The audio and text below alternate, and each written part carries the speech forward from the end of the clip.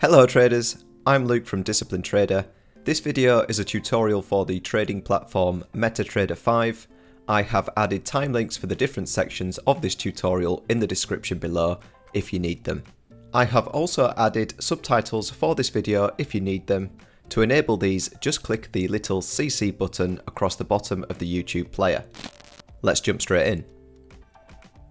To download MetaTrader 5, you can go directly to the metatrader5.com website and download it from there. Alternatively, you can find a broker that offers the platform and sign up for a real or demo account.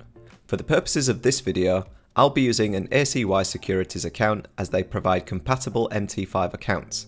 There are various brokers that offer MT5 compatible accounts. Just go to any broker's website to find out if they have MT5 compatibility. Once you've downloaded and opened the platform, it will ask for the login details for your real or demo account if you have them.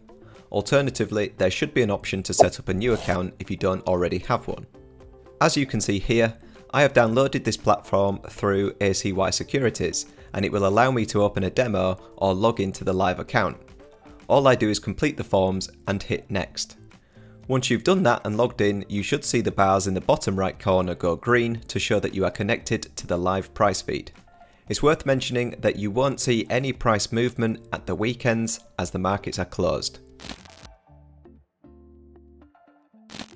Now you have the platform installed and opened, the next thing I will go over is how to change the chart options. As you can see on my platform, I have some range bar charts and candlestick bar charts open with a green and black colour scheme. The first thing I want to change is all the chart types to a candlestick chart. I can do this by either clicking the chart and then clicking the candlestick button, or I can right click on the chart and then select the candlestick option from the menu that appears. You'll notice that there are three types of chart available: bar, candlestick and line. Next to these options are the corresponding keyboard shortcuts if you need them at any time. The next thing I want to change is the colour scheme of the chart. To do this, right click on the chart, then click Properties and go to the Colours tab. Here you will be presented with a list of items and their corresponding colours. You can simply choose the colour you want from the drop down menu. I want a white background, black foreground, black grid, with red and green candles with a black outline. You can play around with these settings as much as you need to get the charts just how you want them. MT5 gives you the ability to make chart templates to save the settings you have made for your charts. For example, you will see if I open a new chart, the settings revert back to before we made the changes. So to save the chart settings you want, you need to make a template. To do this, click on the chart where you have made the settings amendments and then right click on the chart and go to Template and then press Save Template. You can call this anything you like. I'm going to call this Trading.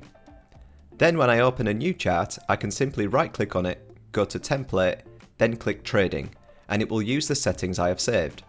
You can also get to the template menu by using the button on the quick bar at the top of the platform.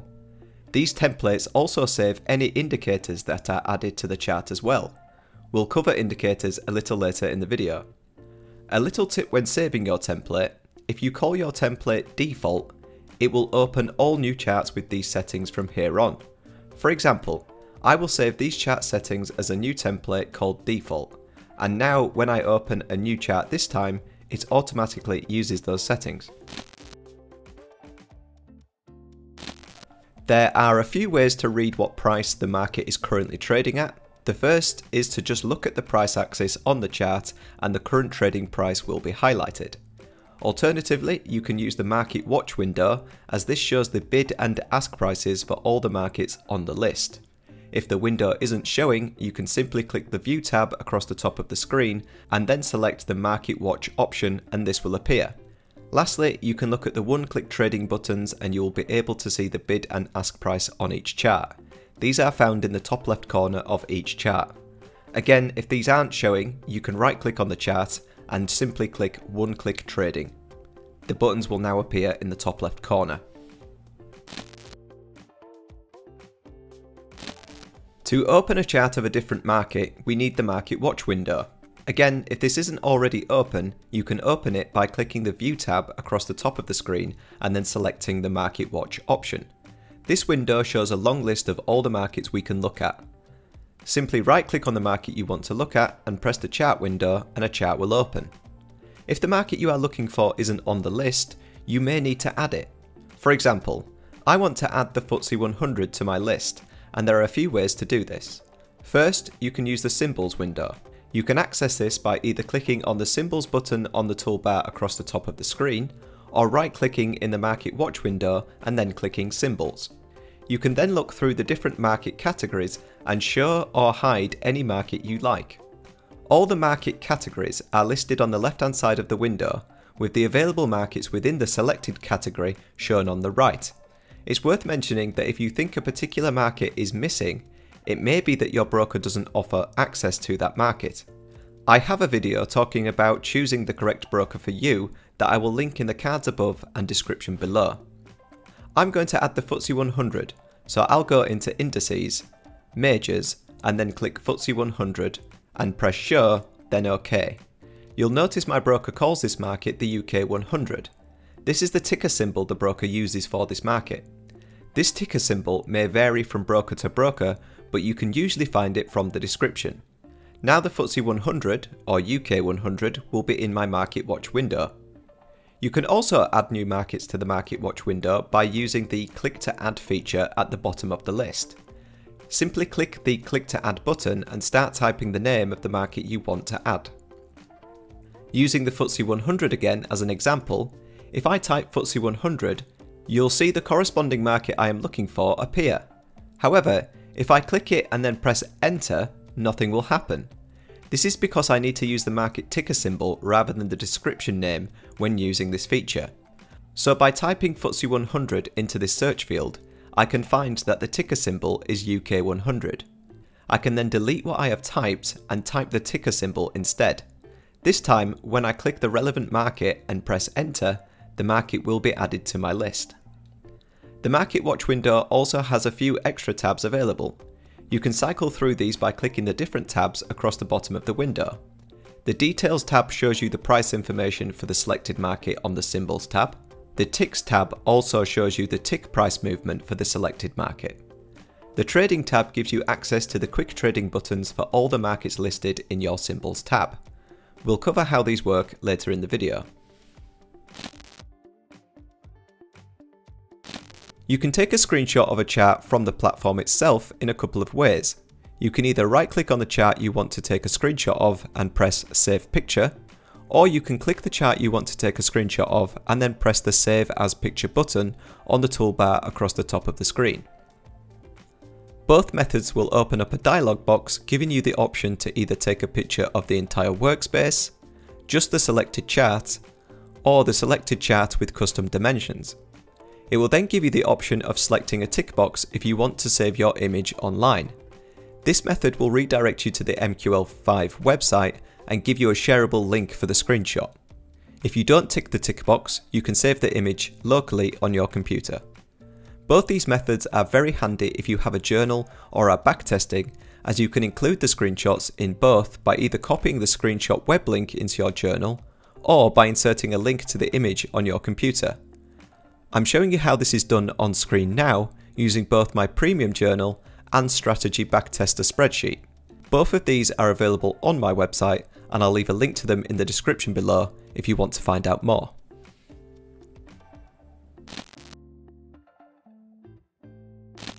To change the time frame of a chart, we can either right click on it and go to timeframes, then select the time frame we want to view, or we can use the time frame quick bar at the top of the platform to quickly choose a different time frame. If this isn't showing on your screen, then go to the View tab at the top of the screen, Toolbars, and then select Timeframes. The time frame menu will now appear and you can move the menu by clicking and dragging the line of dots on the left hand side of the menu. To change the time frame of a chart using the menu, all you need to do is click the chart you want to change and then click the time frame button you want. You can also customize the time frame menu to show only the time frames you want to use. To do this, right click on the time frame menu and press Customize. A window will appear showing two lists of time frames. The list on the left is the available timeframes to add to your menu, and the list on the right is the timeframes you currently have on your menu. Using the buttons in the middle, you can select timeframes and move them either on or off your timeframe menu. Once you've got all the timeframes you want, you can arrange them using the up and down buttons on the right hand side. Once happy, just press close and the menu will be updated. You can also zoom in and out on a chart.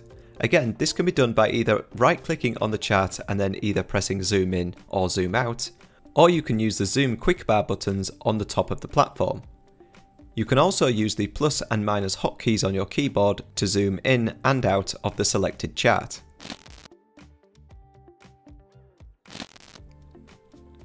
To scroll back on a chart, you simply left-click on the chart, hold and drag it across to move backwards. You may notice that the chart keeps jumping back to the present time, and this happens every time the current price changes. To turn this off so you can scroll back without being interrupted by price changes, simply press the button with the two candles with an arrow pointing to the right. If you want to turn this feature back on, simply press the button again. Alternatively, you can right-click on the chart and then either select or deselect the auto scroll option to enable or disable this. MT5 doesn't let you click and drag to move the chart freely like other platforms such as TradingView. Instead, you can only scroll backwards and forwards as I just demonstrated. You can click and drag on the price axis on the right hand side to make the candles shown bigger or smaller. Doing the same on the time axis essentially zooms in and out on the chart as you drag. To use drawing tools on a chart, you simply use the quick bar at the top of the platform. Just select which tool you want to use and then start adding them to your chart. By default, you can choose vertical line, horizontal line, trend channel, Fibonacci retracements, text tool, and a selection of shapes. The first two buttons are cursor types, normal cursor and crosshair cursor. As with the timeframe menu, you can right-click on the menu and press customize to change what's included on this menu. All available tools will be shown in the list on the left, and all tools already on the menu will be shown on the right-hand list. Using the buttons in the middle of the window, you can move the tools to your desired locations. You can then rearrange your menu order using the up and down buttons on the right-hand side of the window. To add a drawing tool to the chart, simply select the tool you want and click on the chart where you want to put it. Once applied to the chart, you will see little boxes on the tool to show the tool is selected, as you can see on the rectangle tool I have applied. When the tool is selected, you can move and resize it. To deselect it, simply double click on it. You can reselect it again by double clicking on it if required. You can change the settings of a drawing tool by double clicking on it on the chart so the little boxes appear on the tool. You can then right click on it and press properties. On the common tab, you can change characteristics like the colours used, name, description, and line thickness among others. The parameters tab lets you change the precise coordinates the tool is placed at. The visualization tab lets you choose which timeframes the tool is visible on. Once you are happy, just press OK. To delete a drawing tool, just double click on it and then hit delete on your keyboard. Or, once selected, right click on the tool and then click delete. To see a list of any drawing tools on a chart at any one time, you can right click on the chart and then select Objects List. This will bring up a window with a list of any drawing tools added to that chart. From here, you can select each tool and use the buttons on the right to either locate where exactly that tool is, amend its properties, or delete it completely. You can measure the price change from 2 points by using the crosshair cursor. Select it from the drawing tool's quick bar and simply left click on your chart and drag to where you want to measure to. You will be shown 4 numbers. The first is the price the crosshair is currently pointing at. The second is how many candles you have measured over.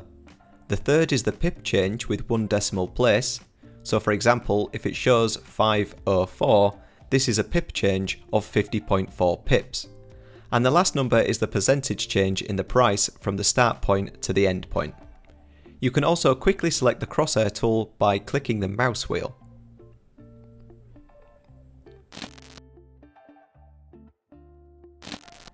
To add indicators to your chart, simply click on the chart you want to add an indicator to, and then go to the Insert tab at the top of the platform, and then Indicators.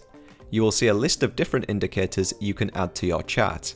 Once you select an indicator, a window will appear so you can configure the look and settings of that indicator. If you ever need to get back to this window, you can simply right-click on the indicator and select Properties. Using the MACD as an example, on the Parameters tab you can specify the settings you want. You can add fixed line levels in the Levels tab, you can amend the scale of the indicator in the Scale tab, and you can choose which timeframes the indicator is visible on in the Visualization tab. You can also change an indicator's settings or remove it from your chart by right-clicking on the chart and going to Indicator List. You can then select which indicator you want to change and either edit the settings or delete it completely from the chart. Volume indicators can be found in the Indicators menu as just demonstrated. They can also be added by right-clicking on the chart and then selecting either volumes or tick volumes depending on which is available for the market you are looking at. You can resize any chart by simply dragging one of the sides or corners to the size you want. MetaTrader does have an inbuilt function to arrange the charts for you.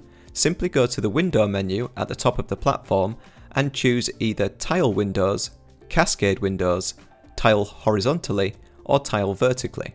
You will also see a tab along the bottom of the chart window for each chart window you have open. If you are looking at the charts in full screen, you can toggle through the chart windows using these tabs.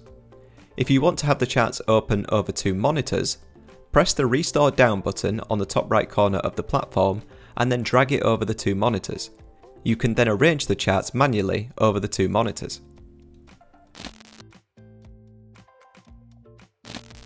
You can enter a trade by clicking the New Order button on the quick bar at the top of the platform. A little dialog box will open asking for more details about the position you want to open. Simply select the market you want to trade from the drop down, choose what order type you want to use, set the position size in the volume box, set a take profit level and stop loss level if you want to, if not just leave this blank, and lastly choose the fill policy you want. Fill or kill means that the trade will only be opened if the specified volume can be achieved. If not, the trade will be cancelled. Immediate or cancel means the trade will be opened with the maximum amount of volume available if below the specified volume amount. The remaining requested volume will be cancelled. Once happy, press either the buy or sell button to execute the order you desire. You can also quickly enter a trade by using the one-click trade buttons on each chart. These are visible in the top left corner of each chart and on the Trading tab of the Market Watch window. If the buttons aren't showing on your chart, you can right-click on the chart and then press one-click trading. The first time that you use these buttons, you should see a window appearing making sure you understand how these buttons work. If happy, agree to the terms and press OK.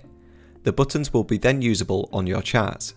To use them, simply enter the position size you want in the little box in the center and either click buy or sell and your trade will be executed straight away. You can also quickly add pending orders to a chart by right-clicking on the price level you want to set the pending order at and then hovering over the trading menu. This will give you the option of setting various orders depending on whether you are above or below the current price. It will use the position size volume currently entered in the one-time trading box. Once you click an order type, this will be executed.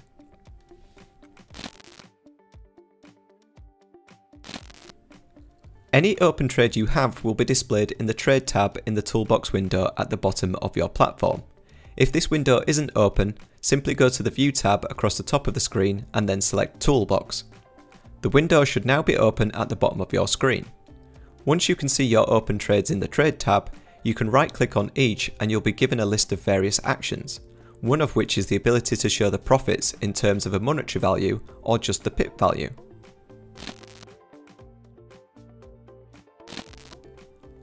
You can add a stop loss or take profit level by clicking and dragging on the dotted line representing your trade on the chart.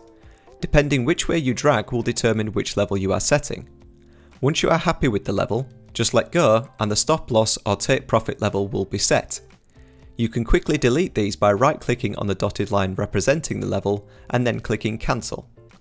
You can also set a stop loss level or a take profit level using the Toolbox window.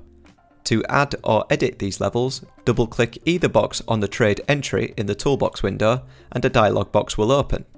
Then simply enter the level you want each to be at and press Modify. These levels will then be shown on your chart. You can also access this window by right-clicking on the trade entry and then click Modify Trade. To add a trailing stop loss level to your trade, right-click on the trade entry in the toolbox window. Then hover over trailing stop and you will see a list of options. MT5 has provided a list of interval stops you can choose. You can also make a custom trail stop by selecting the custom option. Clicking this will open a small dialog box asking you for the number of pips you want to set the trail stop at. Just enter the number you want and press OK. You can set no trail stop level or delete any set by again right-clicking on the trade entry in the toolbox window and selecting either None or Delete All. To close a trade immediately, you can click the little cross at the far right side of the trade entry in the toolbox window. You can also right-click on the trade entry and then press Close Position. You can also close the trade from the chart window by right-clicking on the dotted line that represents the trade and then pressing Close Trade.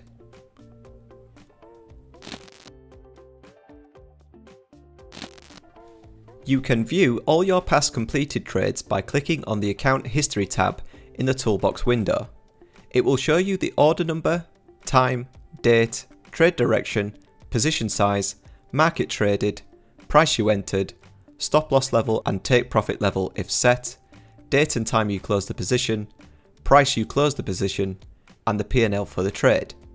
You can generate a report of your trading activity from the MetaTrader platform by right-clicking in the Trade tab window of the toolbox window. Once you have right-clicked, select Report and then select whether you want it as an XML file, which is a spreadsheet, or a HTML file, which is a web page. Once you select one of the options, it will ask you to save the report on your computer. Select the folder you want to save it in and press Save. Once saved, it should automatically open the report for you. You can add custom indicators to MT5 in the same way you could in MT4. To do this, you need to download the custom indicator you want to install. For the purposes of this video, I'm going to download an indicator for free from the MQL website. Once downloaded, copy the indicator file by right-clicking on it and clicking Copy. Then, back in the MT5 platform, click on the File button in the top left corner of the window and then select Open Data Folder. This folder should then open up. Once opened, click MQL5, then click Indicators. Then right-click and paste the custom indicator file into this file location. You can then close the File Explorer window. Close MT5 and reopen the application. Once opened again, your new custom indicator should be installed. You can find it by either going to the Navigator window, opening the Indicators tree, and you should see any added indicators below the Examples folder. You can either double-click it to add it to the selected chart, or you can drag and drop it on the chart you want to add it to. You will get a window pop up asking you to confirm any settings. Once happy, just press OK, and the indicator will be added to the chart. You can also find the new custom indicator by going to the Insert tab at the top of the screen, Indicators, Custom, and your new indicator will be on this list, usually at the bottom.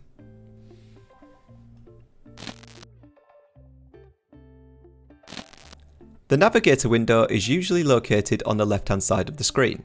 If it's not showing, you can enable it by clicking the View tab and then selecting Navigator. The first thing you'll see in this window is the connected trading accounts. Here you can see my ACY Securities demo account is connected. You can add more than one account to your MT5 platform by right-clicking on Accounts and then clicking Log into Trade Account. This will take you through the same process we covered when we first logged into our initial account. The next menu down shows all the indicators available to you. These are separated into folders to make locating the indicator you are looking for a little easier. Any installed Expert Advisors can be found within the Expert Advisors submenu. Same for any installed scripts, these are found in the Scripts submenu. The Market menu will open the MQL5 Market search box where you can purchase various indicators, EAs and scripts to my knowledge. I believe this is much easier to navigate from an actual web browser, however. The Signals submenu is there for any Signal services you are connected to. More info on how this works is provided by clicking the How This Works link. You can enable the grid on your chart by right-clicking on the chart and then clicking Grid. This will display the grid using the colour settings set in the Chart Properties window.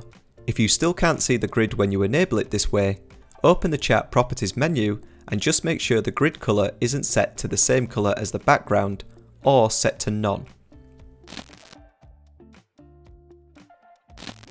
To open the Depth of Market window, you can go to the View tab at the top of the screen and then hover over Depth of Market. This will give you the option of opening the depth of market for any markets with charts currently open, or let you find a market you want from the lists below. You can also use the depth of market for a market by right-clicking on a chart and then clicking Depth of Market. This will open the depth of market in a new window. The data shown in this window will depend on what data is available and what your broker provides. There are a variety of differences between MetaTrader 4 and MetaTrader 5. MT4 seems to be more geared towards forex trading than anything else, whereas MT5 covers a wider range of traders, including stocks, but is thought to be a little bit more difficult to use. Some of the main obvious differences are MT4 having only 9 timeframes, where MT5 has 21. MT4 has 4 order types, whereas MT5 has 6 order types. The coding language used in MT4 is MQL4, MT5 uses MQL5. MQL4 is seen as easier to use than MQL5, but also more basic and capable of less complex scripts. MT4 has 30 built-in indicators to MT5's 38 built-in indicators. MT5 also has depth of market, which MT4 does not. I'll link below to a helpful webpage that has broken down the differences between the platforms quite well if you want to check it out. And that concludes this tutorial, traders. I really hope you found it useful. If you have any questions or comments, please leave them in the comments section below. Don't forget to subscribe for more content like this. Thanks again for watching and have a great day.